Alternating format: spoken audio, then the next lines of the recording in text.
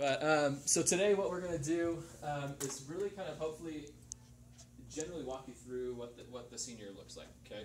I know you guys have had seniors go through. Anybody else? This is your first senior? Okay, so it's a pretty scary but pretty awesome experience as a senior parent. And you know, if this is your first and you have more to come, take in a lot of it. Just know that year to year things change. So if you've had one go through, if you have some go through later, things change. Some things stay the same, some things change pretty drastically. We'll kind of try to highlight some of the changes so you guys are aware. And then go over a few of the key processes that you'll need to know about, some of the key application systems, some of the key deadlines, and just general practices that you guys will need to know helping your students. So I'm here to help your students, and we get started pretty quickly. Probably not this week, but my goal is next week that I'll start sitting down with all of your students. Hello. Hello. Come on in. Find a seat anywhere, doesn't matter where. I'll be working with your seniors and making sure that they are kind of where they need to get started. We'll get a list of their colleges that they're going to be applying to, their jobs that they're interested in, and so that'll be a one-on-one meeting that I'll have with them. I typically like to do that with the student alone, just because they are starting to become that adult, and I think that it gives them a vested interest and a vested kind of investment into what they're working on. If you guys prefer to be a part of that meeting, feel free, just book an appointment with me though, because when I meet with the students, I'll just call them out of class very shortly, and we'll spend about a half hour kind of going through some of that stuff together with them. But if you guys do want to join that meeting, just know, book an appointment. I'll wait till that meeting to call them down. Okay? So, a couple different things that I want you guys to know about. You guys should all have my contact information. This is kind of a brief overview about what we're going to do today, or this morning.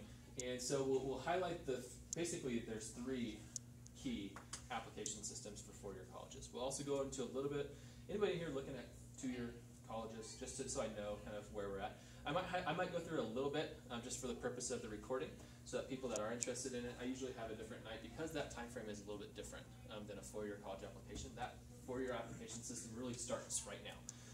Two-year applications typically start a little bit later in the fall and early spring, so I usually try to hit this one hard, and then we'll have another night later on if you guys know people that are interested in a community college or a trade school where we can get a little bit more in depth in there.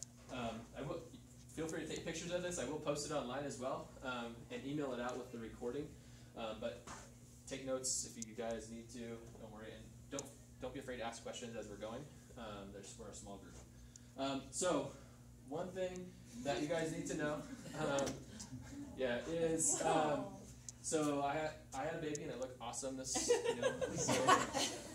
my wife and I had a child this summer that literally she went into labor 2 hours after I finished my last day of work, so it was perfect timing. He's 2 months old now.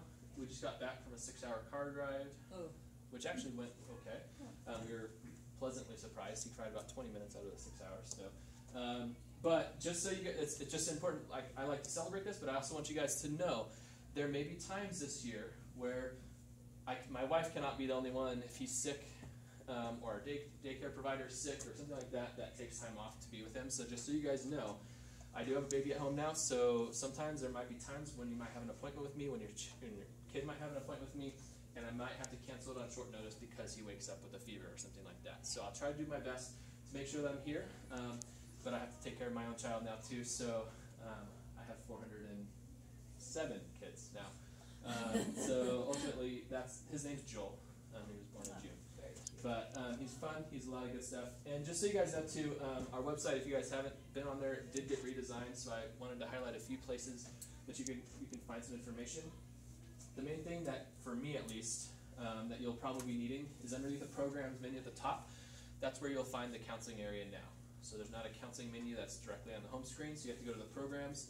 And then the counseling says NTHS counseling, and then the registrar also be fairly important for you guys this year because you guys will need to be more like your students will be needing to access their transcripts and other pieces of information for financial aid, for college information, and things like that. Okay, so that's where you get there, and then once you get on the counseling page, this is kind of the main screen. It'll be updated on this side throughout the year with different stuff, but this will be the general menu. A few things. So the three different areas of school counseling is academic counseling, college and career, and then personal and social. So those are the three domains of school counseling. The ones that you guys hopefully will most likely be accessing are going to be the college and career counseling this year, and possibly the academic counseling. Social emotional is also great. Hopefully your kids are happy and healthy, but The college and career area has a lot of stuff, and just so you know, a lot of this stuff didn't necessarily just automatically transfer over from the old website, so I'm going to be working on moving things over throughout the year. So if you don't see something that you saw before or you're looking for, just email me and let me know, and I'll try to do that there. Appointments, the second one down, in case you guys were looking for that. And then Naviance for your students is also the third link down. Okay? The only last thing I'll mention here is this. The second circle says counseling resources. That is a great tool. I upload a bunch of stuff. I don't like it. Kind of helps prevent me sending even more emails. I know I send a lot, but uploading things there kind of just lets me have basically a big shared Dropbox folder that has different grade levels. So the seniors has a lot of good stuff. For example, I just uploaded the UC application guide for this year. So that's available on there, and basically you can just hop on there, download anything you guys want, and it'll always be available there. Okay? Any questions so far? Is that how we would access the Naviance for parents? Yeah, so if you guys have your account set up with parents, then it's on there. Hopefully this year going forward, I have to see what they're collecting with this new electronic registration piece. But in the past, we haven't been able to automatically set up parent accounts. So if you have one, that's where you would access it. But if you don't have one, you would need to email me. Typically, what most parents do is just their students will share it with you, and that's a perfectly. You basically have exactly the same access. The only difference is parents cannot go in and submit college applications and add colleges to their list and things like that. So that kind of gives the students the control, but you have all the same research tools, all the same tools available to you. So either one of those works. If you guys want an account, just email me, and I'll give you a registration code over email. So just a reminder, and just something that I think is really important, because I think there's a lot of gray area between what parents think and what students think and what school people think regarding college applications and kind of how that works as a family. Obviously, your family is going to take the route that you guys feel is best for your family, and there's no better way than that. However, these are just a few of my suggestions. Okay, so parents, please let go. Okay, it's something that your student is going to school for. Either you've gone to school, or that's probably pretty far back in history. But it's your student's opportunity to do this. All right, so please let them take the reins on this process. All right, there's a couple different reasons why. One is because college the big one is it's just a responsibility piece. It's hard to. I would be a little nervous for them if a student's parents or student's family did most of their work for their college applications and then said, yes, you're ready to go to college. I would say, well, are they really? Because they didn't do anything to get there. Okay, so ultimately, guys, it's okay to let them flounder a little bit. I would say try to avoid having them make big, major mistakes in that process, like missing deadlines and stuff. But I would never fill out any application for them. I would never hit submit for them. Just let them own that piece. Okay, so basically your guys' role is the cheerleader and the coach. Okay, sometimes I think parents try to play the player though. So just make sure that you guys have that role correct. Another thing, it's also a very emotional year. Okay, you guys will get in fights. You guys will get in arguments, and you guys will laugh, and you guys will have the whole range of emotions go through this year. Okay, from getting frustrated when your kid's up till midnight writing their essay the night before it's due, to the end of the year where you're using a whole box of tissues as you drop them off at school. Okay, so one big thing is try to separate the nuts and bolts. All right, try not to get emotional with the process piece. All right, save the emotion for the other important pieces. All right, so try to approach it with a good problem-solving attitude. Again, support but do not do. And then plan time to talk about college. Okay. Again, don't wait until the week before applications are due to make that snap decision about what you do. Hopefully, you guys have spent some time already looking at specific schools, looking at things that your students are looking at doing in college and after college. And if you haven't, start now. Don't wait until October, because that time is going to fly. And as soon as they're there, they need to be rocking and rolling on their application, not making decisions about where they're going to apply. Doesn't mean they can't change their mind. But if they can get a few colleges nailed down, that's going to be beneficial to them. Okay. The other thing that I would tell you guys, just as a tip for parents, try to take your kid out, take them out to ice cream, take them out to coffee. Okay. Don't always do this at home. Okay. It creates. Sometimes it feels, for a student, it feels very intimidating talking to a parent about college. You guys might have very pointed questions. How much does it cost? How long are you going to be there? How far away is it? Okay, all those questions are very important, but sometimes you need to be on kind of a mutual even ground. Okay, so going out to coffee, I say, dads, take your daughters out for a coffee date. Moms, take your sons out for, go paintballing or something like that, and halfway through, sit down and talk. And talk about what the plan is for college. It creates a less threatening environment for a student to really open up and look at what the real issue is. Because I've had students come to me in confidence and tell me, I don't even want to go to college. My parents want me to go to college. I want to be a welder. And they don't feel comfortable enough talking to their parents and telling them that because they think their parents will hate them for it. Okay? So be open-minded with this process. That doesn't mean that that student should be a welder, but you should at least listen and understand kind of the thought process behind it. Okay? So that's one thing. Students, I'm going to, you guys can read that. I'll go over that more with the students, but just so you know, they are the ones that do it. They should stay organized. Deadlines do matter. Not like here at North Tahoe High School where we kind of push deadlines a lot.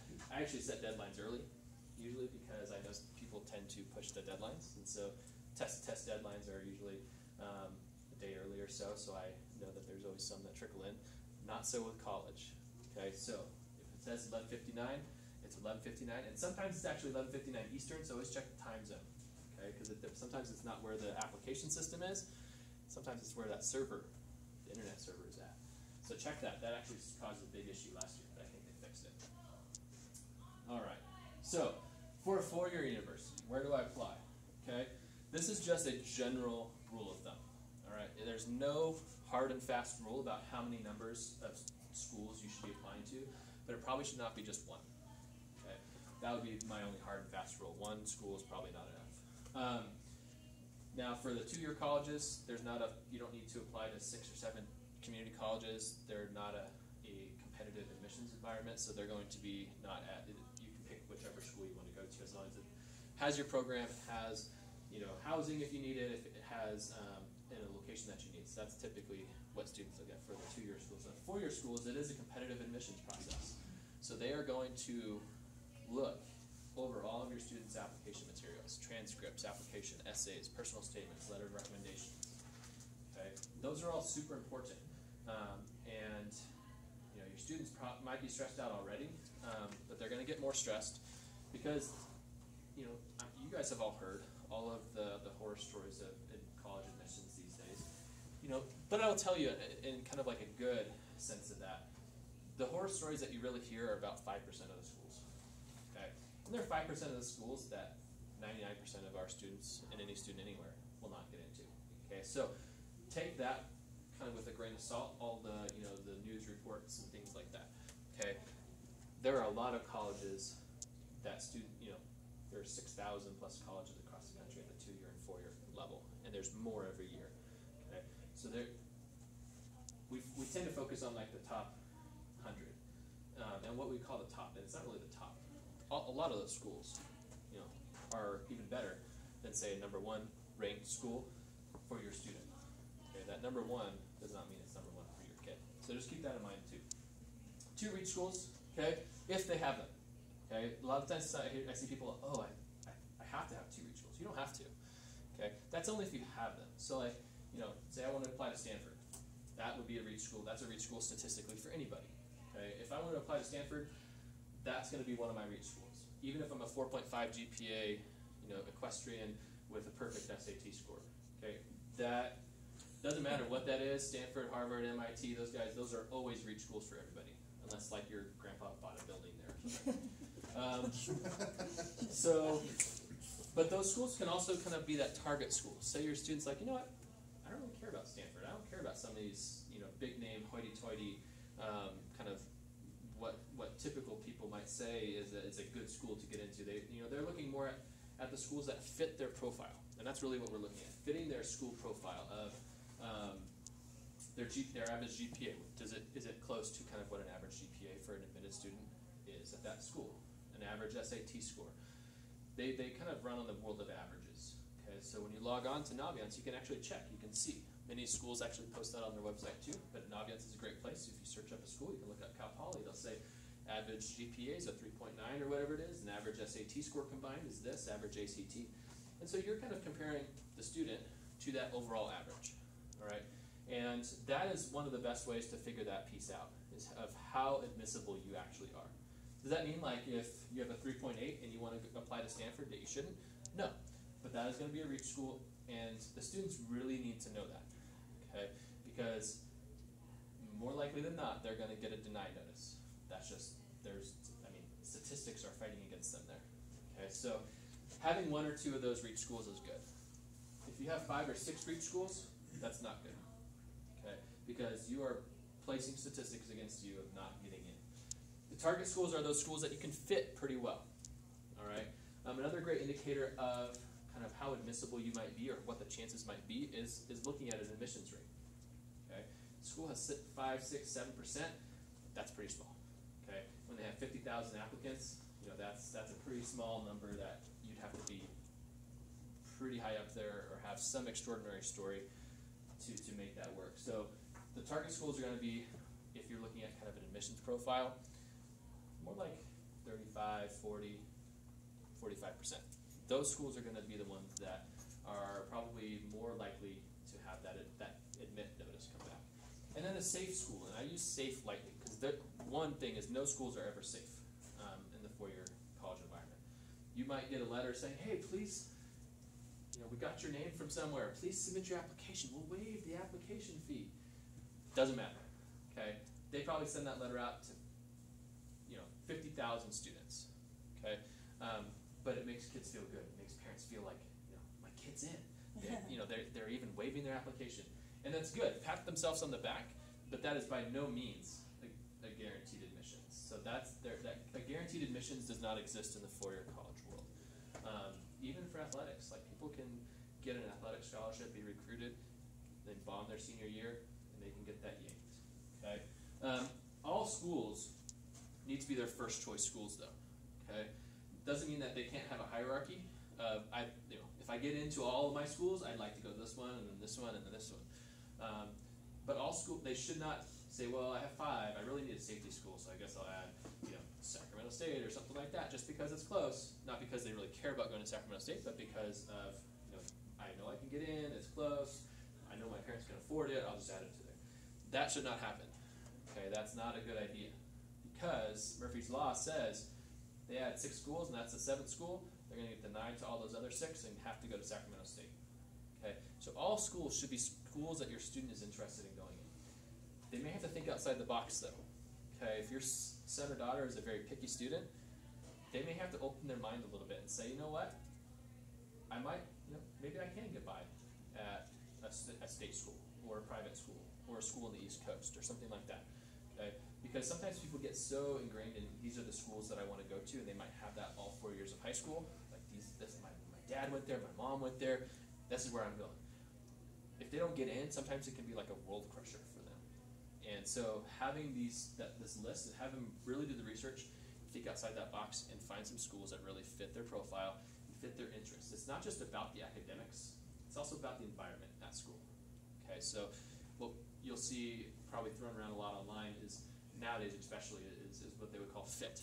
Okay, our goal is to find a good fit, an academic fit, a personal fit, political fit, an orientation fit. All these types of things really fit a student. And so a student might fit academically, but if they're super liberal and they go to a super conservative campus, they're going to be probably unhappy, no matter if they're pretty, they are strong academically.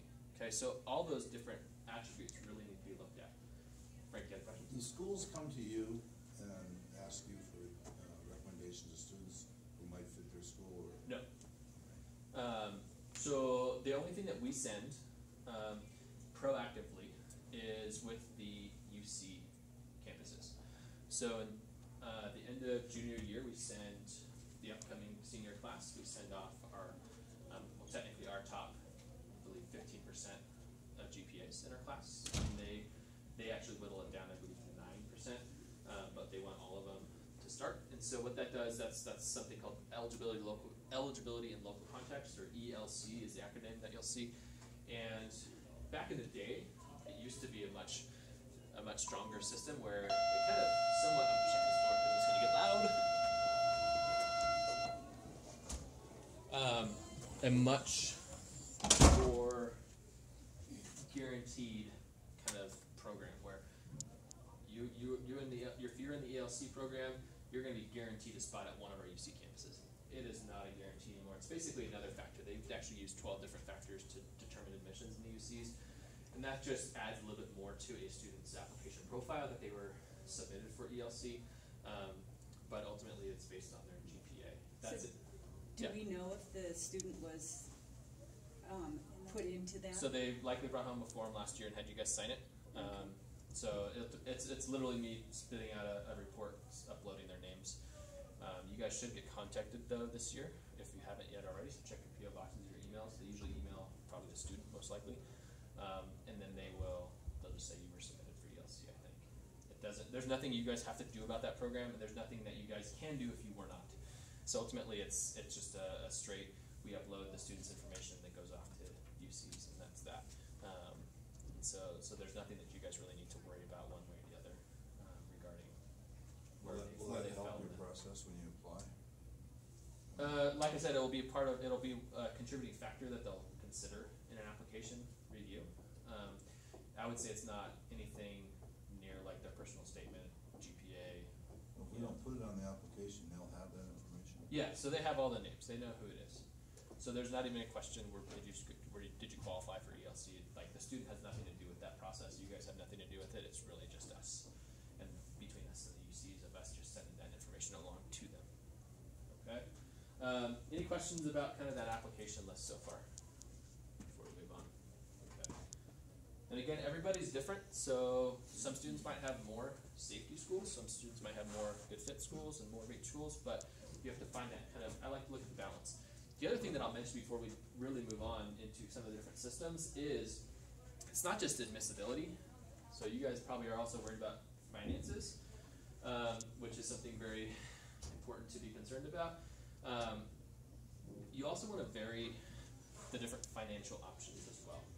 Okay, I would not necessarily suggest applying to all private schools or even all UCs or CSUs, because kind of the backwards thing that we have in America, I like to call it reverse shopping, is that basically we go out and look for that car that we want before we even know how much it's going to cost us. So we're going to go out, we're going to make a down payment, we're going to go out, submit all of our paperwork, and then they're going to send us a bill, and we're like, oh, whoa, $50,000, I can't afford a $50,000 car. So it's kind of a little bit backwards how they do it here in America. Luckily this year they have made a change with the FAFSA to have it start a little bit earlier. We will have a FAFSA night. I'll tell you the date. I can pull it up on my phone later. In October, I think, very early in October, because that's when the FAFSA actually opens this year. So it's not until January. It's now going to be opening October 1st for submitting, and you'll likely not hear back numbers before you get an admissions decision, but you will not have to wait until like middle of April before you have to determine if you can afford to go to school, and have 2 weeks to place a $1,000 deposit or whatever it is for your spot at that school. So the goal is that people will have more time to consider their financial options. So a lot of that stuff is still coming out for us. So I'm pushing. I decided I don't want to talk about that too much here tonight or today, but we will have another event specifically about financial aid scholarships, loans, grants, that kind of stuff coming in about a month. I'll tell you I don't remember what the date is exactly. So just look for that. But varying that financial kind of landscape will be very, very important, because it's an interesting thing. And Frank, you were asking about earlier, is some people think that state schools are the cheapest schools, and sticker price, that's true. Okay, but just like anything, a house, a car, most people don't actually pay sticker price for that stuff unless you live in Tahoe, and then you pay like 10 times sticker price for a house. But one thing that people don't think about is, this school that kind of has a sticker price of say $50,000 a year. So remember, finances, we're talking a year. We're not talking 4 years, a year.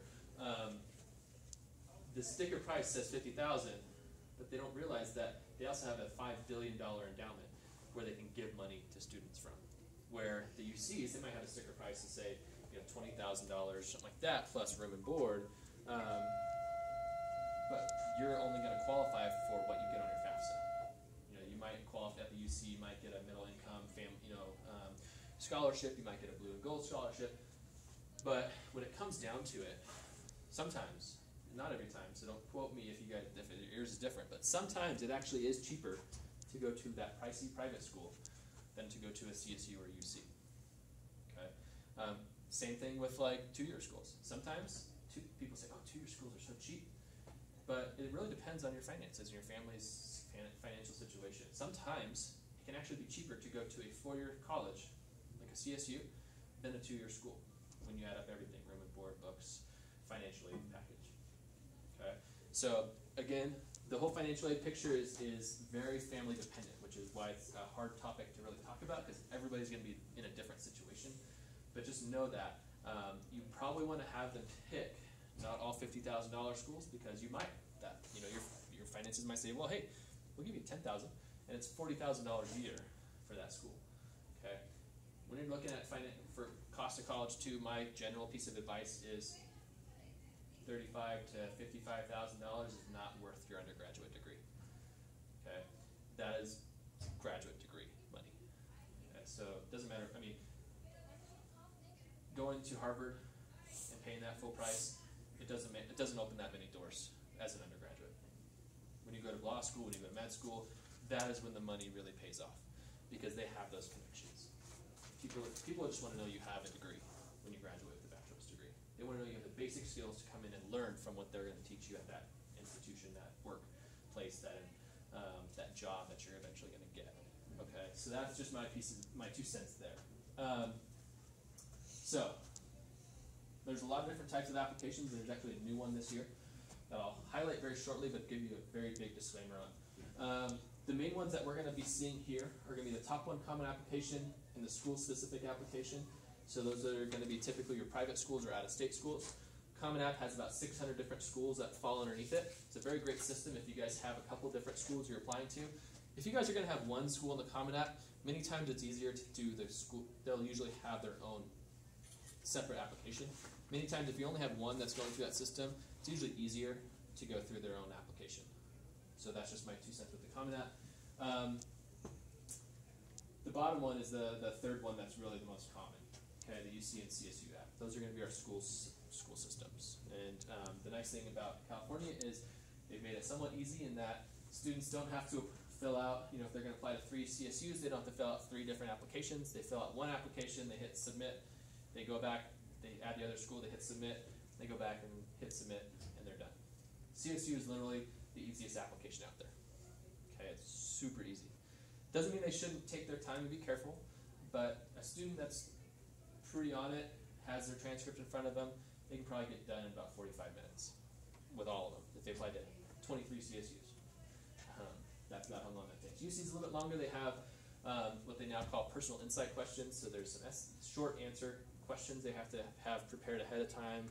A few other pieces of information like community service, outside involvement is included in those applications, but it's still fairly simple, and also so sometimes you'll hear people say common application, and so 2 distinct different types of common application. There's one with big C, big A, that is the common application. Okay. UC and CSU applications are technically common applications, little c, little a. Okay, because you can apply to a bunch of different schools through one application. The UC also has that, so makes it very easy as well. So we'll talk a little bit more specifically about those. University of California. So we have the 9 campuses. The application actually is open now, so students can actually get online, create their account, and start filling it in.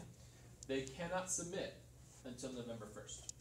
Okay, so they can get all the way done, but they have to wait until November 1st to start submitting, and is due November 30th. I would suggest having it in by Thanksgiving. That gives you guys plenty of time. Okay, I've had students wait until 11 o'clock that night, and you know what happens at 11 o'clock on November 30th? Their servers crash. Why? Because everybody's trying to get on there. So don't do that. Guarantee you, if you wait, it's going to happen to you. Okay, UCs try to solve that problem, CSUs as well. Pretty much any application out there that has a deadline, it's going to be slammed right before that deadline hits. Okay, so don't wait, because the colleges do not care. Like they said, well, if you called and said, well, your computer crashed, it's not our fault, they're going to say, well, why did you wait so long? that's going to be their answer. So they're pretty black and white in terms of whether you get it or not, and they don't really take a whole lot of excuses. Only online applications. Okay, so you just go to the website and apply, and that will start that process. All right, so they can get on there and start that now.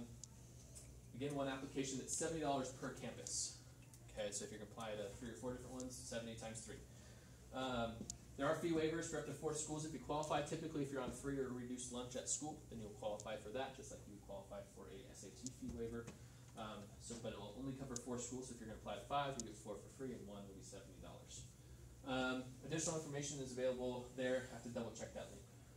I didn't click it this time, but it's usually the same. Test scores. So there's a process for test scores. All right. So we do not send test scores or transcripts. Well, we send transcripts, but not automatically. We do not send test scores. So students actually have to order test scores to the schools themselves.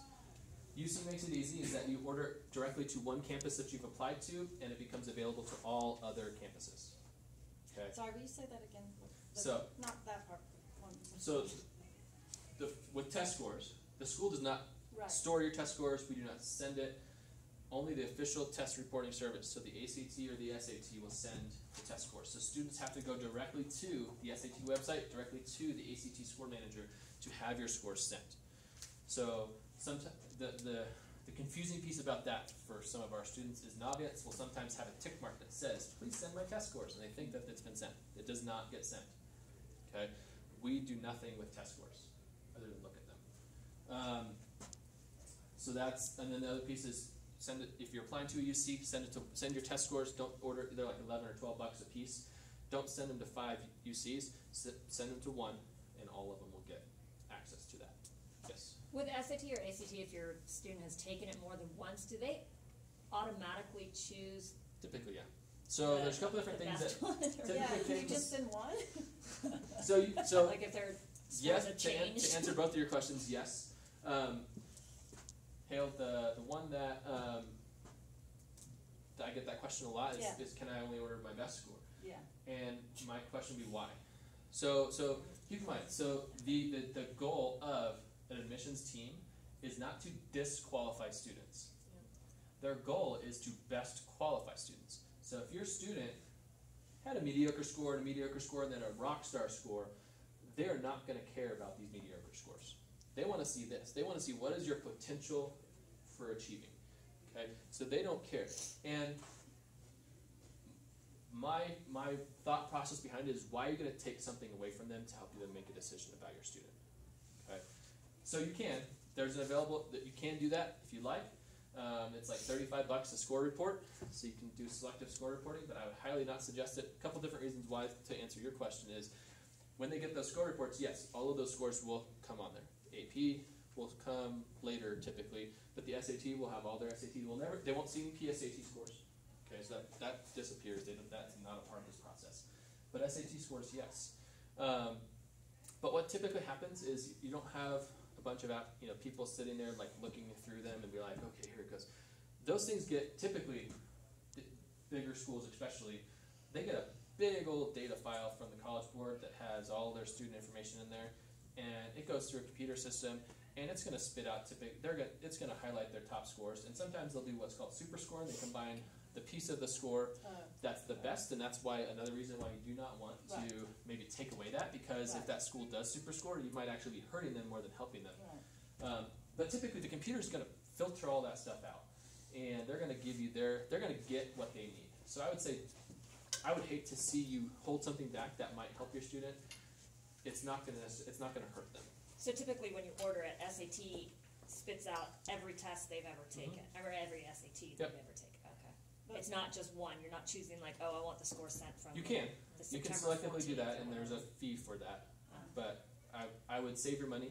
Is AP the books. same as well? That they like even if you've taken and they. So AP, you're going to self-report. So most applications are going to have you self-report first. So you're going to enter your SAT scores, you're going to enter your ACT scores, enter your AP scores on the application itself. And actually, most of these state schools are not going to necessarily need these scores right away. It's usually much later. They go by they're a self-reporting application. So they self-report grades. UCs and CSUs will not receive transcripts until after they've graduated. Okay, so that's why it's very important to be accurate when you're reporting and to be honest when you're reporting. Because if you say, I got an A, thinking it's going to help you, and you actually got a C, they will see that. Right. And it won't be until June, after they graduate, and they're going to get the boot in June and end up somewhere else.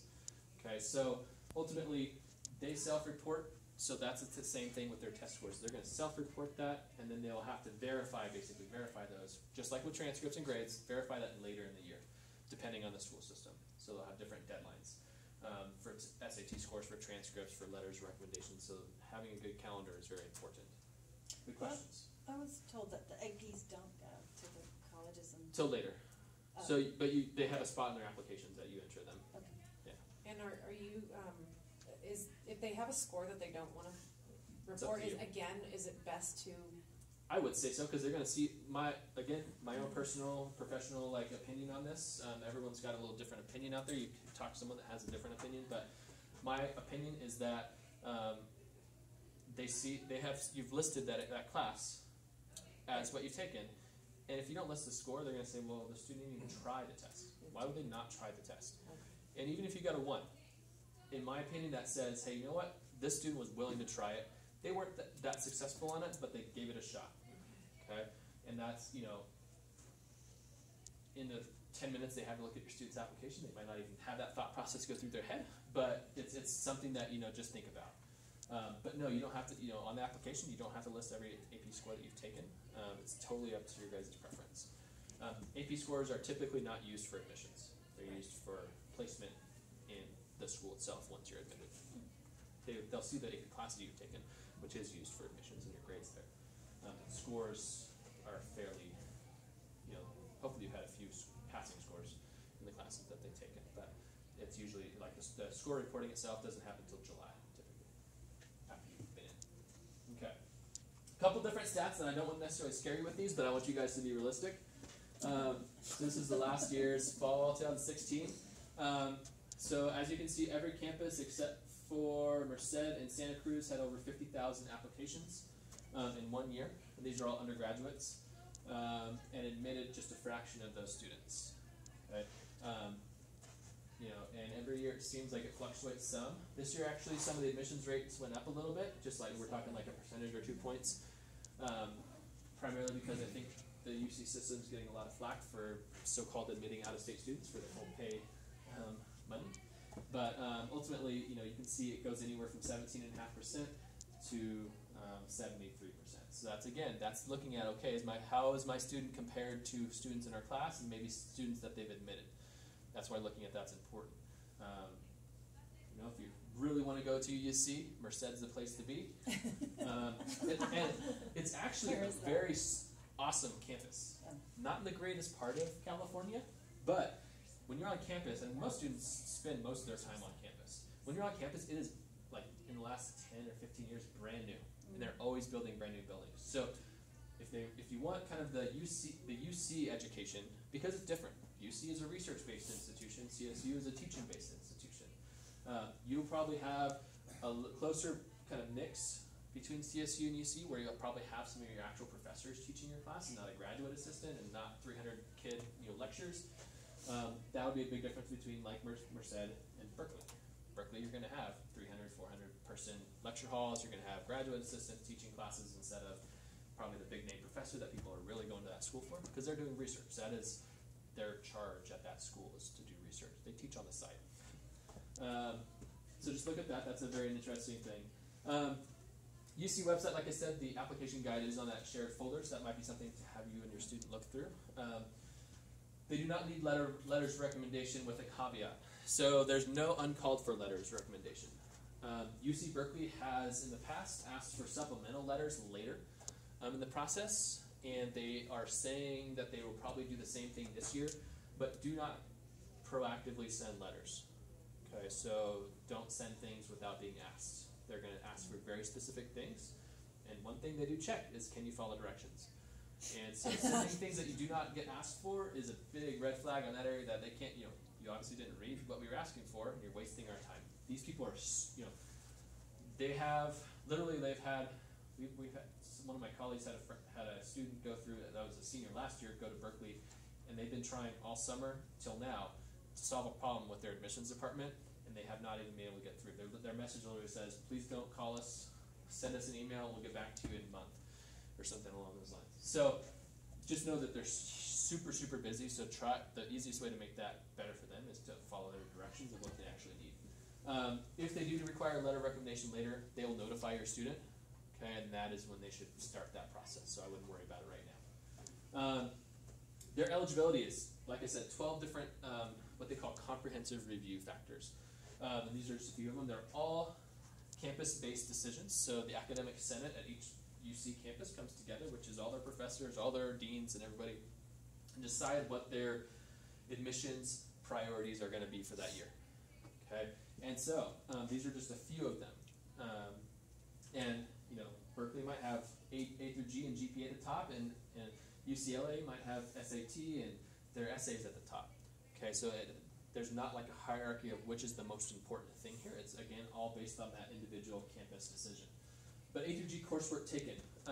Typically they throw out non-A through G coursework. There's not even a place to enter it on their application. The same thing with, well, technically there is, but not in their kind of main academic coursework.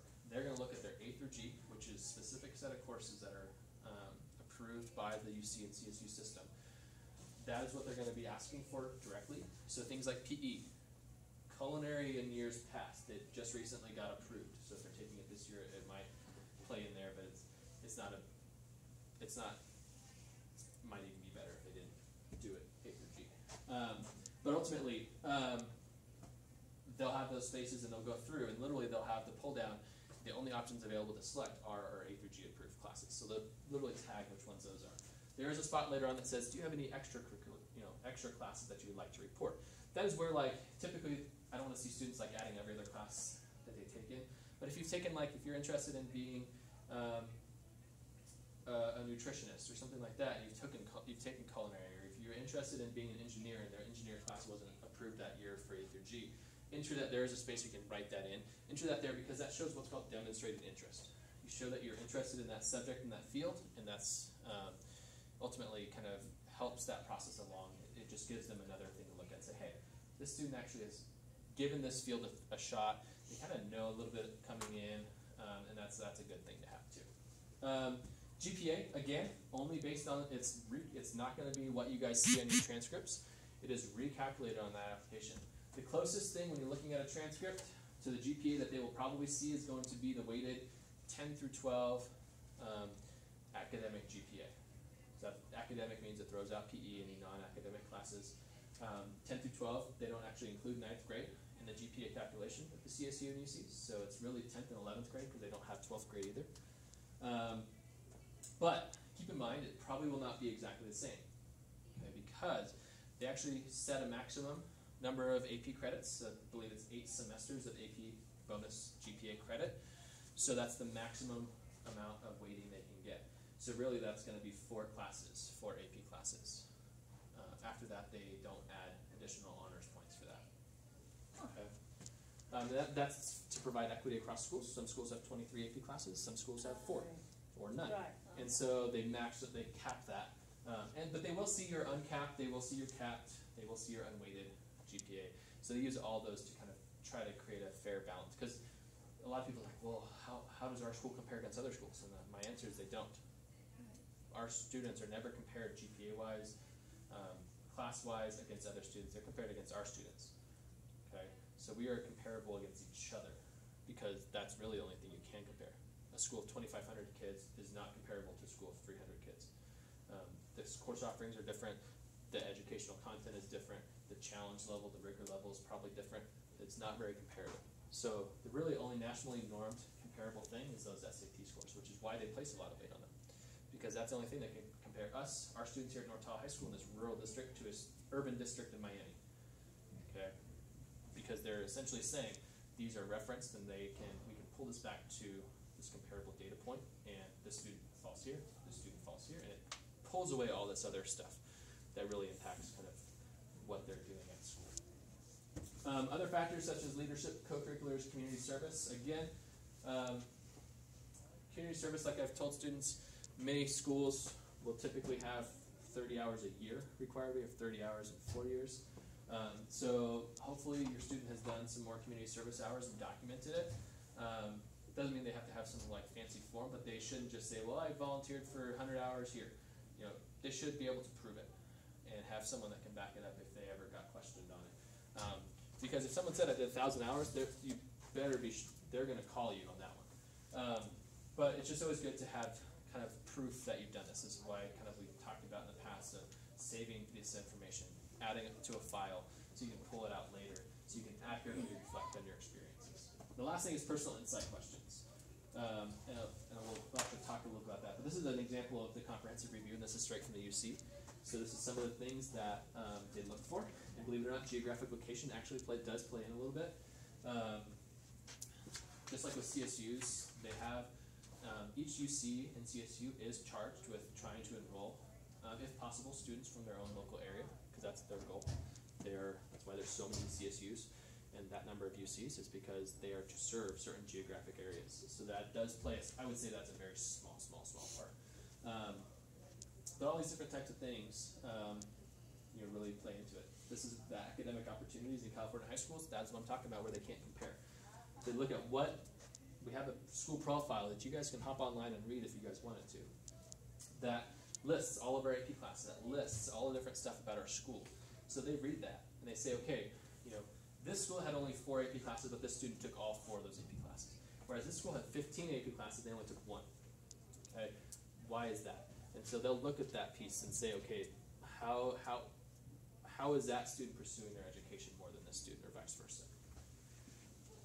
Personal insight questions, and this is a change this year. It's actually a fairly good change. This is all available online on the UC website, so when they start this, they can actually go to the website before even starting the application and look up information about this. They're going to have 8 questions to choose from, and they are short questions. They're going to have 350 words to write to each one of them. Okay, so they're only going to pick 4, so don't have them write 5 or 3, 4. But they get to choose, and each one, and I literally had someone here from Davis come and talk to me, like they were sitting in my office for an hour talking, we were hashing this out, trying to figure out some of this stuff. They don't care which one you answer. There's no benefit to picking one over the other, okay? It's really what your student feels like they can best represent themselves with. What tells their story the best? Because, excuse me one second. What this tool does, and the essays on things like Common Application that does, it gives personal insight, well that's why they named it that, but it gives the schools a better understanding of who the student is as a person, off of paper, okay? And believe it or not, that is very important to schools. They're not just trying to build a class of strong academics, they're trying to build a campus and a culture, and so all of those things are super crucial to making sure that they can do that at their school that year, because the people that they bring in they're gonna ebb and flow that campus culture, and that is actually a very important thing to them. Okay, so they want to know: does your student like to start clubs? Do they like to be active in leadership? Do they like to? Are they artistic? What are they into? And what is their background? Did they overcome challenges? Did they show some sort of initiative in anything? Those are key things that they're going to start wanting to see. Again, honesty is the best policy here. Do not fabricate, do not embellish. The best thing is to tell it like it is, but you do want to use good grammar, write like a college student might write, and they can use things like colorful, not like colorful language like the F word, but like colorful language like descriptive language, when they're talking about themselves. Okay, and it really should be about themselves. They shouldn't be writing about their mom who came over from Mexico. They should be writing about their experience from that process. All right, so they really want to know about them. These are the 8 ones, and again, that's the website that you can actually download it at. Again, it's just on the how to apply, so if you guys go to the UC application, again, it's literally a little link there, so you guys can always have access to this. But they're really simple and really open-ended. All right. Describe your favorite academic subject and explain how that has influenced you. Students can go anywhere with that. Okay, so The big thing is picking the ones, and that might actually be a very hard thing for students, is picking the right one. Just remember there is no right one, it's whatever one they feel the best on. They might want to write 5 or 6 of them, read them all, and pick the best 4 that they like the best after writing it. In a couple weeks, I'm going to tell students this too. During RTI, I'm going to have an essay writing workshop with students so they can self-select to come to that if they'd like. It's during our RTI period, I think 2 weeks from now or something. So they can come, we'll go over this, we'll go over some of the common application questions, give them some tips. Again, it's very broad in general because every student's going to have a different experience and have a different approach to how they write. General tips though are never start a student's essay for them. They should always write at least a first draft. Do not provide any input that first draft, none. You should write about this, you should do this, none. Because you know what happens is your voice comes through in that essay, not theirs. So stay completely out of it. Say, your job is to write the first draft. I will then review the first draft and offer, not necessarily even content advice. I would look at how readable it is. If you guys have any type of grammar background, check for grammar errors. I always suggest they can make an appointment with me, have me review it, or just share the thing with me, and I'll look at it. I typically look for content. I'm not a grammar expert. But I'll check for readability. I'll check for, hey, is this something that college people might like to read? Will this represent you well? And I would suggest asking an English teacher to review it as well. Because while they will tell you, we're not really concerned about the grammar and all that stuff, they are. If a student doesn't punctuate, if they can't capitalize, there's no way they're going to Berkeley. Okay? Unless there's like some fancy schmancy, like, and I would avoid this too, but fancy schmancy like thing that they're doing because of that, where it's like they, at the end of the response, they say, "Oh, I didn't punctuate because I was dyslexic when I was younger, and I figured out how to do it." And I would just avoid all those cutesy little things, just kind of being to the point and get down to business because they don't have time to do that. General interest, and this applies to any application. Read the instructions and please read them again after that. Okay, again, following instructions is the #1 thing that they see right off the bat. There are help and FAQ sections on each of these application systems, so please review that. A lot of times people will revert to emailing the school directly immediately when they have a question, or emailing me when they have a question, and then I'll be like, okay, let me go look up and see where this is, and it's like on the homepage. And so they should always do their homework. Don't take the lazy way out and just email someone. I know that they're busy, but so are these people, so am I. So if they can take 5 minutes, look for their available help sections, because most likely if they have had that question, thousands of other students have, and they have an answer for it. They can call the admissions department at the college. Again, depending on the college, it might have a better response than others. They can make an appointment with me, and then I'll have different RTI workshops throughout the year. We do use an exact class ranking system, and this is our last year that we'll be ranking students. And we use a weighted A through G course GPA for grades 10 and 11 unless otherwise instructed for the UC application. CSU, fairly similar, so we're going to kind of breeze a little bit through this one. Different timelines, so the application is open October 1st. They cannot start that one yet, but the October 1st, November 30th window is when they can start, finish, and submit that application. So they can do that. However, once a student hits submit, there is no takebacks. Okay, so getting in, CSU, UC, getting in October 1st, November 1st is no better than getting in right before the deadline. There's literally no timeline for it. It does not matter. They do not start reviewing applications when you submit them. They don't care. Submit them during that time period and you're good to go. So take the time, just make sure, I would not wait till the last day, give yourself a 2 or 3 day window at least before that deadline, but take the time to review it. Stuff changes, a class doesn't work out, you drop it, and then all of a sudden it becomes a hassle having to go back and change that later. So just be sure, triple check that. Again, online, only online, no paper applications. One application for all 23 campuses, and it's $55 per campus. I have some students say, well, what if I just apply to all 23? I would say, I hope your parents don't like writing checks. You can, if you wanted to. I would say that's not a good idea, but that's available to you, and it's actually fairly easy. Probably will take about 2 hours. But I would say pick a few of them if you're going to look at that CSU route. There And are it's the same app as this. different app. So the CSU Mentor is the website. So the CSU and the UC have two different little lowercase C and A common apps. But they do not talk to each other. They do not connect. And then one other thing too about when I said there are no takebacks, once you have submitted an application to either the CSU or the UC, it no longer lives on that application. It now becomes a campus thing that you have to deal with on an individual campus basis. So say, for example, you were taking a Sierra College class, or you were thinking about taking a Sierra College class, and you didn't end up taking Sierra College class, but you've already submitted saying that I was. You can't go back to CSU Mentor, and you apply to say 9 schools. You now have to go through 9 phone calls with each individual admissions department, updating them about your application change. Okay, so it's best to do that now, because after you hit submit, it gets disseminated to all of those different campuses that you're applying to. And then admissions comes from them, financial aid comes from each individual campus. It's not a centralized process at that point. Yeah? So this is also regarding the UC schools. If you have one application, can a student actually apply to like one of the state schools under one major and a different state school trying to get in a different major? So it's actually the same application, but she filled it out differently. For So when you go in there, schools? you'll say, you know, what, because every school doesn't have the same majors. Right.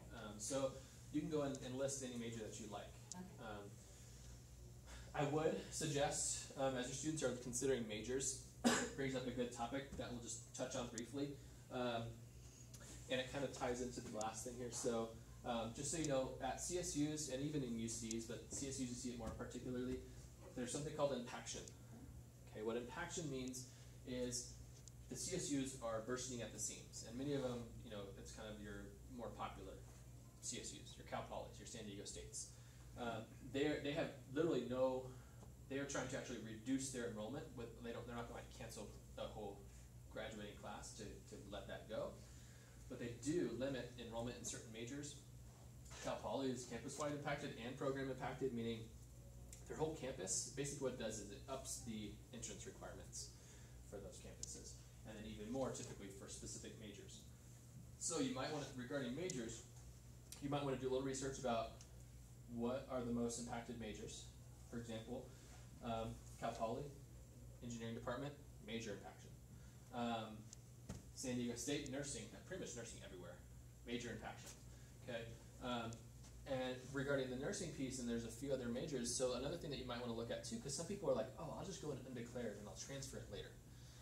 So you want to make sure that you do your homework if you have a goal major in mind already, because for example, San Diego State's nursing program, you cannot do that. You have to declare on day one that you want to, when you apply, that you're going to be going for that nursing program. You cannot take undeclared for 2 years and then transfer into a nursing program.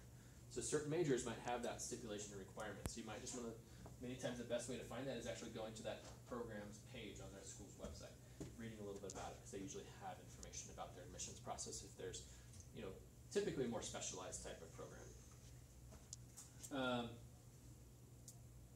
But yeah, typically you're going to be admitted primarily as a major, so you're not, or into a school. It kind of depends on how the schools are going to do it. So you'll see students typically apply even undecided, like at UCSD. They'll apply to, okay, I'm going to apply undecided, but I'm going to apply to the School of Letters and Science or something like that, or the School of Mathematics, or the School of Engineering. So you're still going to probably apply to a particular institution within that college, and you'll be able to pick and choose typically majors within those schools. There's usually less crossover between like, hey, I want to as an undeclared engineering major, but I want to be a historian now. There's a lot less, and usually it's probably the other direction. You could probably become a historian, no problem. Probably can't be a historian and then go become an engineering major. And you'll see that a lot. There's a lot of people, even when I was at Cal Poly, a lot of people would apply as an ag business major, which is pretty easy to get into, and then try to transfer a year or two later into the engineering program. And they made it a huge nightmare to do that, to make that, and kind of affected everybody else, because anybody trying to change majors, it creates problems. So you know, if a student's unsure, that's totally fine. If they are undecided, I'd rather have them be undecided and figure it out than apply somewhere like Cal Poly or other places that make them figure it out right away and hate it like I did. Okay, so it's better to be undecided and know that and be confident in your undecidedness. Then apply somewhere, figure out that you really don't like this because you didn't really know what you're getting yourself into, and then have to look other places. I had to change schools to make that work. So that's just something regarding majors that you guys should all know about. Okay? Any questions about that? State University, that they don't require letters of recommendation or essays, or any essays or any personal No. documents?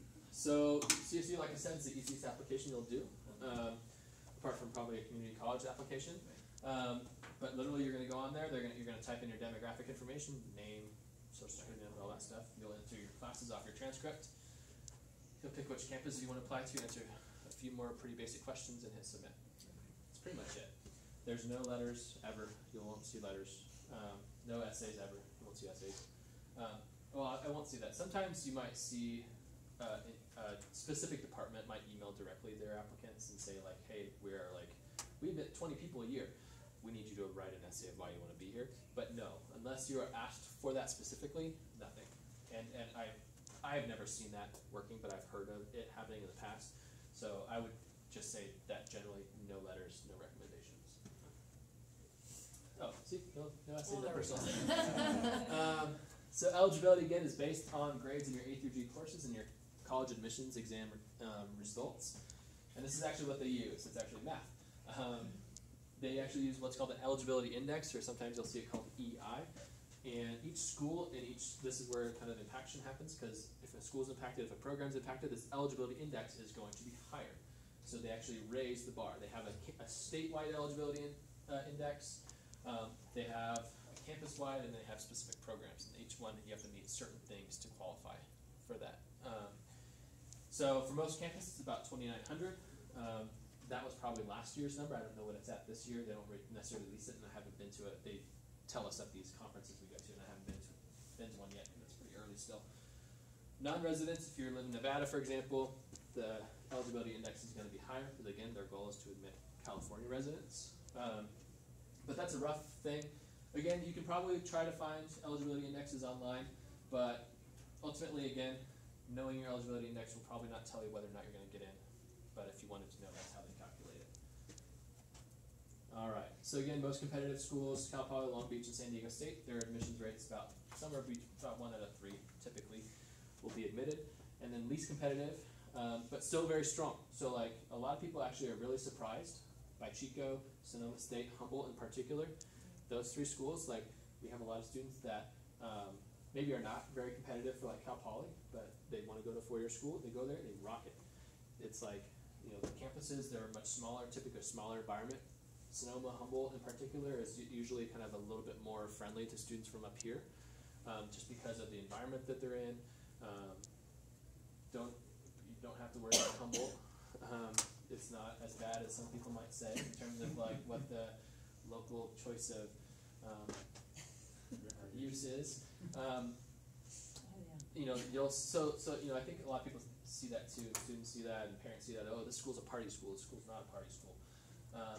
All schools are party schools if students want it to be. So your student's going to have the choice whether or not they want to participate in that. I went to Cal Poly. I didn't do the party scene. I thought it was stupid. A lot of people did. So ultimately, it's what they choose to partake in, and so that's something that they need to know is pretty much everything is accessible on every campus. Doesn't matter if it's a small liberal arts study school. You'll probably hear about it at some point. So ultimately, it's about how your student's going to make decisions about how they use their time. I would have a very frank conversation that looks something like this. Hello, I'm not going to be paying for you to go get drunk. So please make sure that you're using time wisely at college. And if they do, say, hey, guess what? You know, this is how much we're paying. We're paying half of that now. Okay.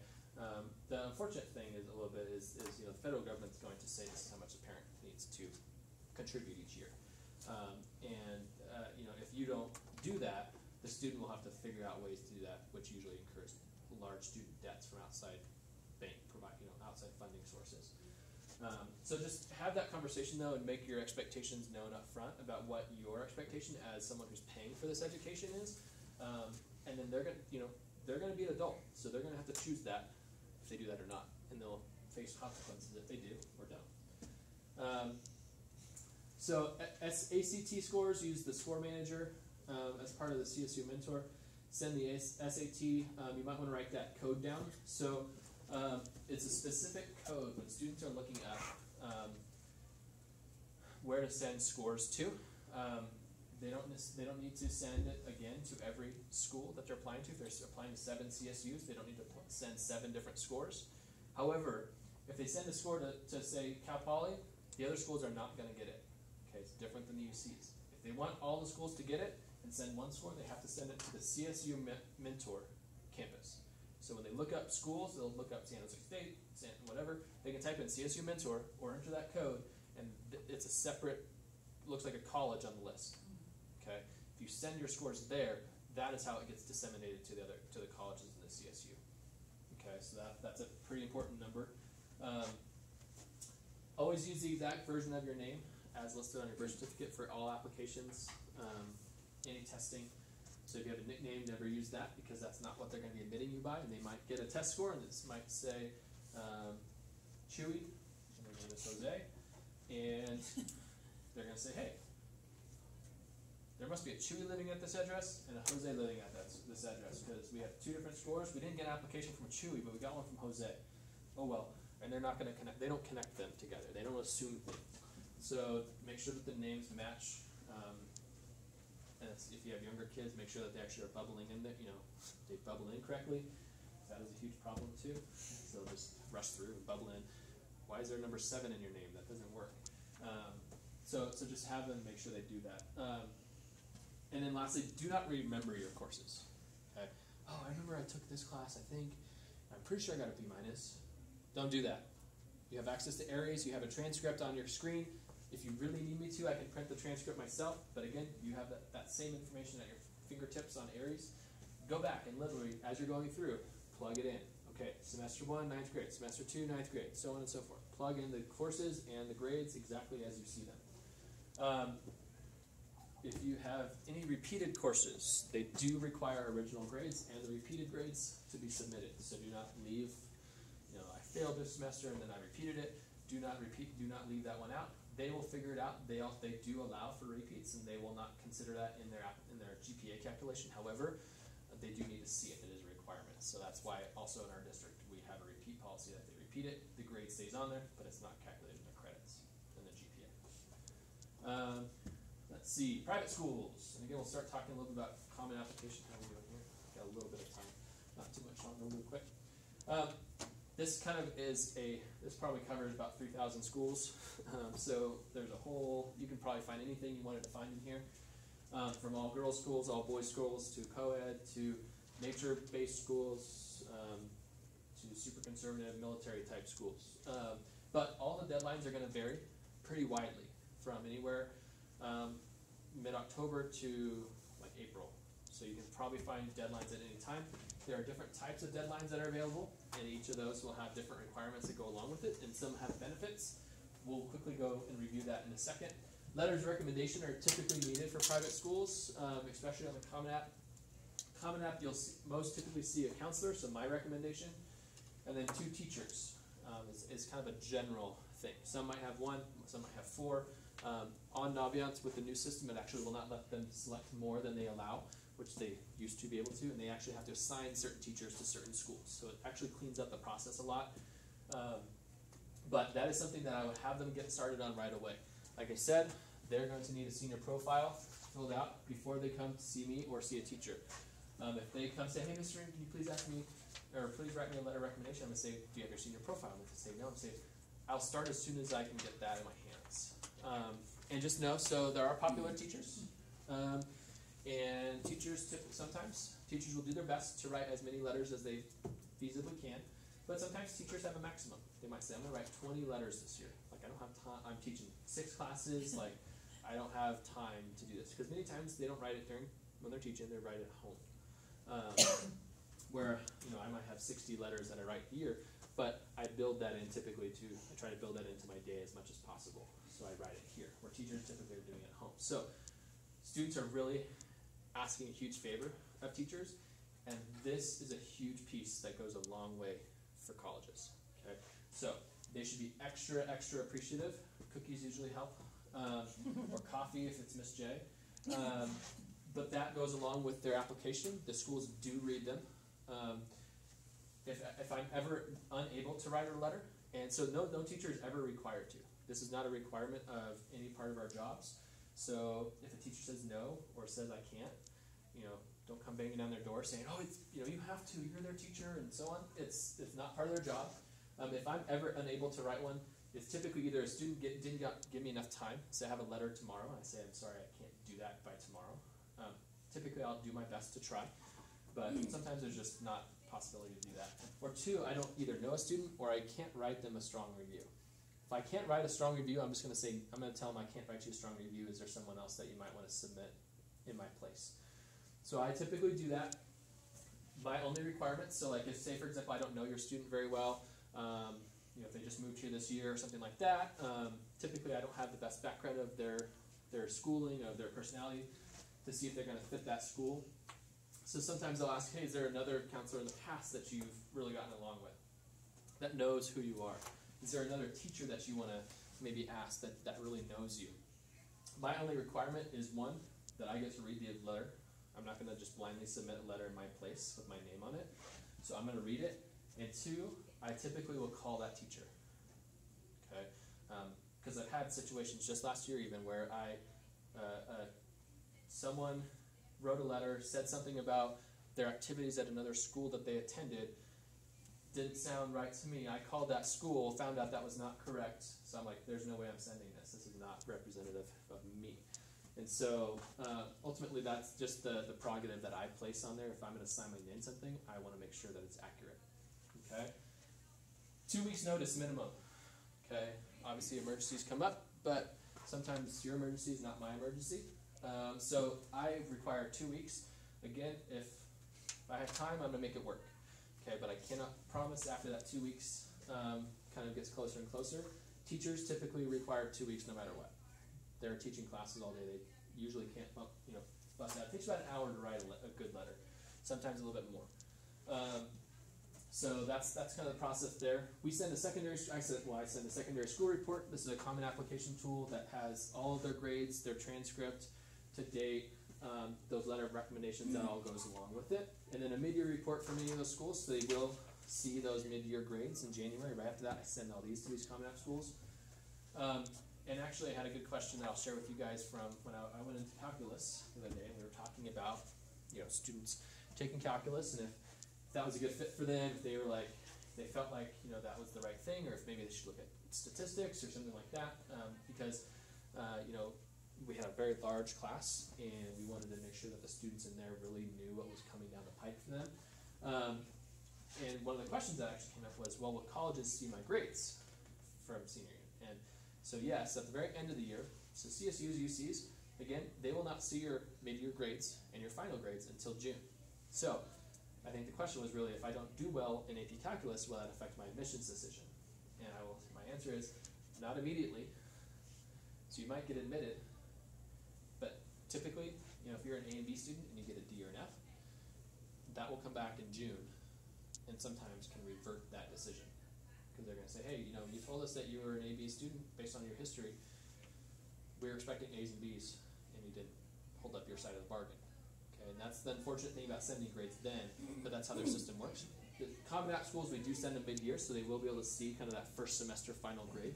Progress reports are nothing to worry about, so they don't ever see that, but the January and June grades are what will follow that. Do you send those mid-year reports and everything? You do that automatically, or those ones? Yes. So anybody that has their application started at that mid-year report period that I've sent the first report for, I will go through and do all the mid-year reports. Do they need to make an appointment with you and give you the list of schools they're applying to? Typically, no. So I'll have that on. Naviance will be a very big part of their year this year. That is we work very closely with that this year. They have to keep their list updated because that's how I watch and manage it. Plus, that's basically, and I'll show you briefly. There's at the end of this, which when I publish it, has some screenshots of Naviance of how they update it and where they go. But they need to keep that updated.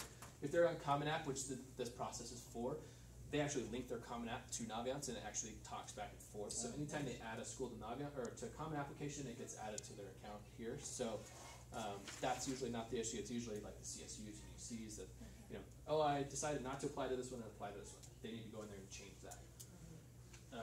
A few things I'll just briefly go over. There's really two that I want to highlight here.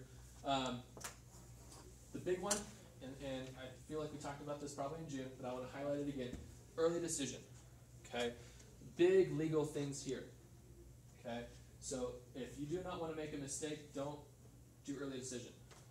Because basically what early decision is, and it does provide some benefit. So if your student is applying to one of these REACH schools, and this is like their school, they have no doubts about it, you guys have an idea about how much it's going to cost, you guys have been there possibly, early decision might be a good place to apply, because it can provide some extra incentive for the school to admit that student.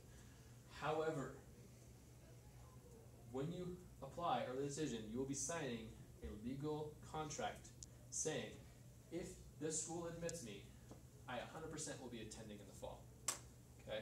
And if they don't, they have the legal ability, will they? I don't know. But they have the legal ability to come after you for tuition if you do not. Okay? So, it is very important that you guys understand that. The early decision timelines are usually very early in the year. Sometimes October 15th, sometimes November 1st. Okay? So, if they are still wavering on, I don't know, should I go to the East Coast or not? Should I go to the school or not? Early decision is probably not for you. Okay? Because you do not want the tail end of that to come back and bite you. It is binding, that's the term that you'll get. That's the only true binding agreement. So like the other agreements, restrictive early action, for example, you typically get to pick one school to go as restrictive early action, so it's it's basically an honor system saying I'm not applying anywhere else early. And typically once you guys get admitted on either of those, you have to, the agreement that you're also agreeing to is that you're going to withdraw all other applications immediately. So if they offer you admissions under REA or ED, you're going to go back into their other application systems and say, sorry, we've accepted elsewhere. So that's kind of just something you need about those two.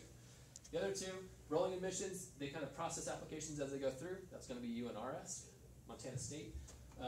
Regular decisions, your most typical. That's going to be your standard, okay, apply November 30th, and you're with everybody else. Early action, sometimes basically all that, there's not really a huge benefit to doing early action other than you typically will find out whether you get in earlier or not.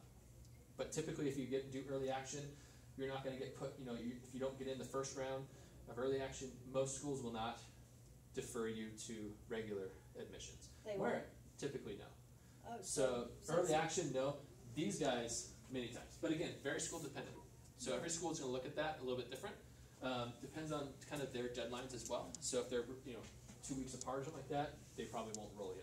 If they're like, early action is going to be November 1st and regular is February 1st, they may roll you over because they might know how many people they have at that point. So look at your school. So that it's very school dependent. So if it's your REACH school, then you shouldn't maybe do early action because they won't put you in there. It depends. Check with the admissions team. So every school has a different policy of what they do with people that apply early actions. I'm just giving you a warning that sometimes they don't. And that's it. Any questions about these guys before we move on? We only have about 5 This minutes. is just the common app. This is all schools. Of This is all just schools. application. So Okay. so not all schools will have all of these types, Right. but schools may have these types, and there are a few others floating out there as well. These are the main ones that you'll see. Okay. Common application again, 603 as of probably when I made this a couple weeks ago, as well as international schools. Some schools have different supplemental forms, so just double check their website if they have it, as well as supplemental essays and other questions that they'll have as well as part of the common application. That's pretty hard to miss. So your family connection, so students are able to list this area up here. It says add to this list. Under the colleges tab, it's the colleges I'm thinking about. They're probably going to either, if they've used that tab, this is my list of schools that I'm considering, they can transfer it directly to an application list. Oops. There's on the page prior to this, there's a link that says colleges I'm applying to. That's really where most of the seniors are going to be living this year. They're probably not going to be thinking a whole lot. They're going to be doing a whole lot of applying. So they can add these schools directly to that list, transfer them over there. There's a way to say add to my application list, but they can literally just go in there and add it. I can do that. You can do that as a parent.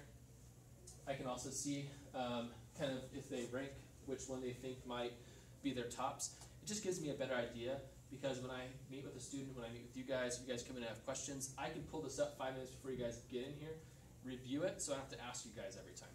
So I can see, okay, so I see, UC San Diego is kind of a high priority for it. Did you know this? Like, let's look at your transcript with that in mind. And so it just helps me kind of give a better idea about where that's at. So this is the big hairy monster in the college admissions world this year. So have any of you guys actually heard of this before? Okay. Oh, you mentioned it. Yeah, I think I brought it up at this. I pulled this actually from the June slide, but I wanted to go over it one more time. This is a new application that started in April, and they're live now. I think there's some promise to it to a certain level. However, it is very much in its infancy, and so many public and private schools around the country are not actively supporting this. So I will not actively seek out students to apply to this. If your student wants to, please know that there's not a lot of information out there. I have almost no support that I can provide for this other than what's on their website, so please just do so carefully. The only 3 exceptions are this. If your student is going to apply to University of Washington, Seattle, University of Florida, or University of Maryland, those 3 schools you have to use this system. Okay, so just know that. Apart from that, most other schools will have 2 or 3 other applications you can use. I would suggest using the Common App instead of this app. Okay, it may change next year in terms of my recommendation behind it, but just I would hate to stake your students' collegiate future on a system that's untested. Okay, so that's just my 2 cents there. So I highly encourage Common App over this.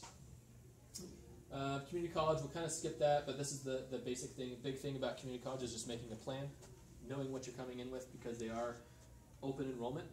So you can have 50,000 kids at a community college, and they might have classes for 30,000 of them. Okay, so it's all about making a plan. And if you're going to transfer out of a community college, making that plan as well, working with that transfer advisor, working with their counselor at the community college to get you through that process. Same process has happened later. Again, their enrollment dates typically start from early spring. So, for example, if the student was looking at Sierra College, that school is going to typically have the application start in December or January, but enrollment actually starts in the spring before they actually enroll in the fall. So sometimes students are like, well, I'm going to go to Sierra College in the fall. If they show up in the fall and don't have classes, they might be out of luck. They might not get great classes at that point. FAFSA and DREAM Act still work for that, and there is financial aid available.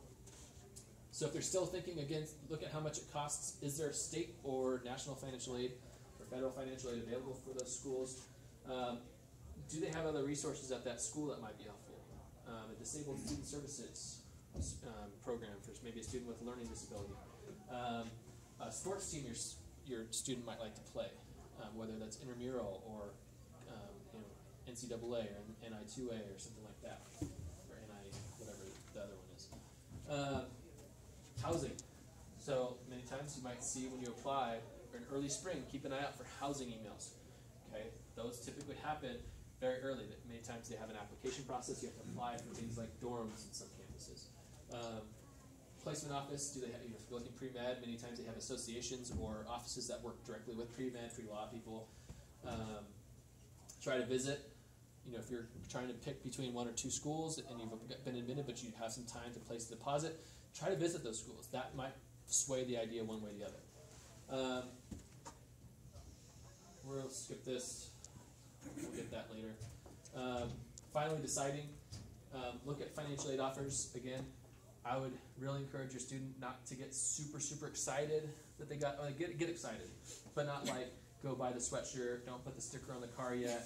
All that stuff, because you probably have not gotten your financial aid award letter yet, and that will likely change. It could change your decision, whether or not that's your first choice or second choice. Okay, so wait until you've actually placed a deposit before you go buy the $50 sweater and the, all that cool swag that you guys like. They all wear around in their last month of school, even though it's like 100 degrees outside. There's a lot of prospective student events that happen in this later spring and summertime, so keep an eye out for that. Those are welcome weeks. Those are going to be new student weeks, parent weeks that you guys are invited to go visit. That is a huge time. Many times schools require those new student orientations that happen over the summertime, so if you guys are planning summer travel, sometimes they'll have that listed on their website, so just know that ahead of time. I wouldn't miss that. If you have any questions, let me know. Don't double deposit. Okay. Technically, you can. It's pretty shady though, and it's a pretty bad no-no in that world. So some people are like, well, I want an extra month to decide, so I'm just gonna put two $500 deposits down. I'll just lose $500 for the one I don't go to. Don't do that. It's bad. College people hate you for that. So don't do that, because what they do is once a student deposits, that space is not available. If a student deposits somewhere else, they make that space available to someone on the wait list. They make it available, which might be your student. Okay, so please just share that with people. Don't double deposit. Just wait. If you guys don't know, just wait and do your best to make a decision. Okay, because it impacts other people other than you. If you're waitlisted for colleges, okay, make sure that you find out what you need to know to maintain that active membership. If you have to actively respond and say, yes, I would like to be a member on that wait list, and then also what you need to do to get off that wait list and when that time frame might be. Okay, so that's something just to keep in mind too if you're put on a wait list. And then also make sure that you have a place to go if you are not offered a space on that wait list. Okay, so that is some place where if you are waitlisted, you're not going to typically have to put a deposit down. So deposit somewhere else, and just know that you might lose that later if you do get off the wait list and go there. That is the only circumstance where I would say depositing elsewhere is a good idea, is if you're on a wait list and that's going to be a choice school above the school that you're possibly going to go to after that. Okay, so these are all available. We're not going to go through all these. They're just pictures of different resources and stuff available. Do you guys have any questions? For the letters of recommendation, I understand that this paper that you have to fill out to ask, but by saying that the Naviance does a lot of this letter of recommendation, is it something like scanning to Naviance once you get a letter? Or? So yeah, so basically your students, here's the overall process, and I'll go over this with the students in depth more next week.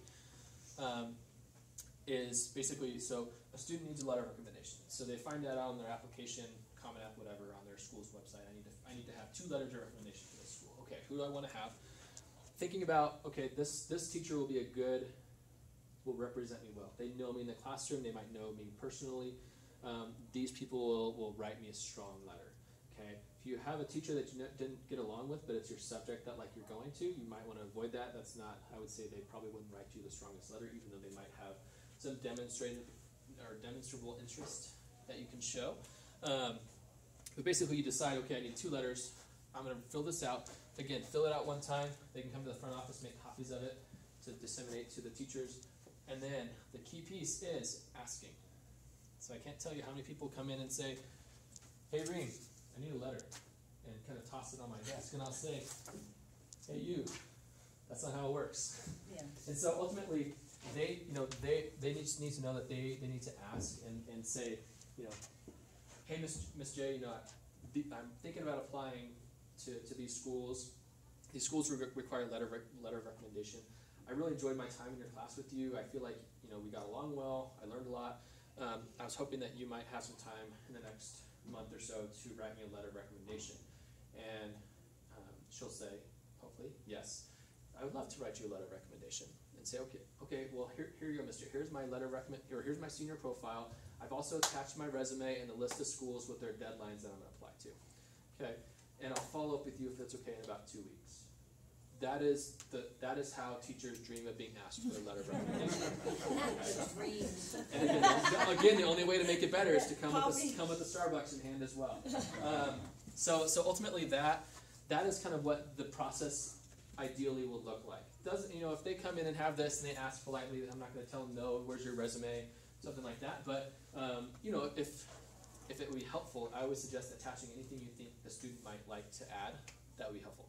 I like and I think teachers like the list of schools with their deadlines as well, because if they're, and especially the schools that they're going to be asking for. If they're only asking a teacher for one school, but they have 5 others, they don't necessarily need to include the 5 others. Maybe highlighting the school that they're going to be needing that letter of recommendation for, because if that one's not until January, but the other ones are in November, they probably don't need to have something come in right away for that teacher. Okay, so that's kind of the process there. They do need to follow up. So teachers, the good news is, as long as the student typically submits their application by the deadline that the school sets out. Teachers and staff usually have a little bit of leeway. I mean, it's not going to be like a November 30th and they submit it in February type of leeway, but they, if it's not in by November 30th, that's usually fine for a teacher. They usually have about a week or two to kind of get that in after the fact. And I go through and double check, so I see who's asked for what online. So I don't know necessarily the personal conversations, but they also have to go online and do the process with Naviance, in particular for the common application. So I can see who's requested which teachers, and if the teachers have submitted. If I see a deadline's coming up, or like it's getting to be a week or a week and a half past when the deadline's passed, I'll follow up with the teacher as well. Sometimes it's a confusion piece about, oh, I thought I submitted and they didn't actually, or they were slammed with 30 other ones and they're just now getting to it. So are they going to submit their request through Naviance? So they start with it. Yep, they start with in person. Right. So they go and ask in person, okay. and then for common application they have to follow these. So they're not going to like hand them a letter. The student's not going to upload it. Right. So they're this- doing it on their app. Right. So the teachers are going to take it, and they're going to and the students are going to follow this. There's a new portal that they'll go and tick off. Okay, I want this teacher to write this, and there's a drop down. They'll pick the teacher, and the teacher will get an email and saying you're And that's your Naviance. request. Yes, that's Connected to Common Core. Common App. Yes. Common App, Yeah. sorry, not Common Core. There's a lot of common education right now. But say it was somebody outside, like a coach. soccer coach or Yeah. something, and they're not Yeah. TTUSD, would you scan it and give it, can they give it to you? So and you typically scan- they're going to ask for, if they have supplemental ones that they can submit, there's a outside recommendation form directly through the Common App. So, Oh, okay. but they okay. so like they're going to say we need one counselor and two teachers. Okay, right, So the teacher ones do need to be educators. Right. So you're not Okay. going to want to submit a coach Okay, for a sorry. teacher right, unless they're both a coach and a teacher.